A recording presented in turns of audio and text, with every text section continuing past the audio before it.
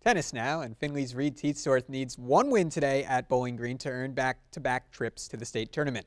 The Trojan senior only lost 3 games in his 2 victories on Wednesday. Beautiful morning for tennis.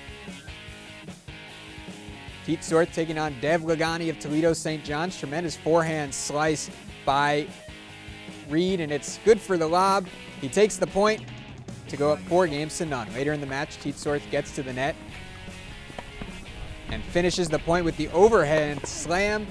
Reed goes on to win this match, and he is the district champ. Kenton's Dale Oates taking on Lexington's Mason Dragos.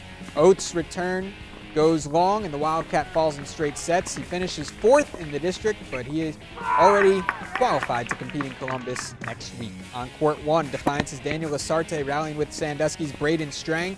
What a get by Lasarte, and he runs down the drop shot, comes away with the winner. Daniel finishes as district runner-up. He will also be competing at the state tournament.